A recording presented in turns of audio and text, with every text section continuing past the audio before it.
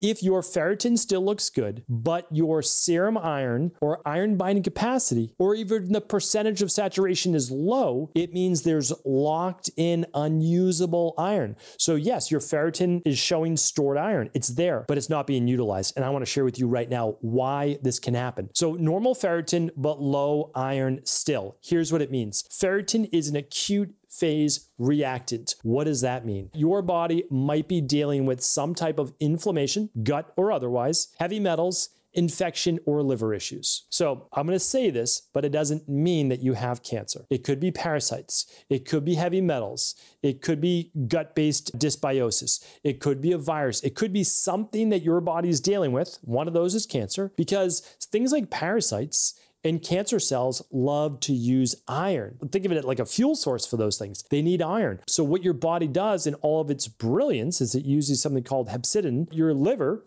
actually sends a signal that we are not going to release any more iron. Because again, in all of its innate wisdom, it knows not to feed these pathogens. So if you have them, or an infection, your body can start to close the bank off. It basically just bolts up the doors. No more iron's coming out, only the iron that you're getting from food, right? Or supplementation.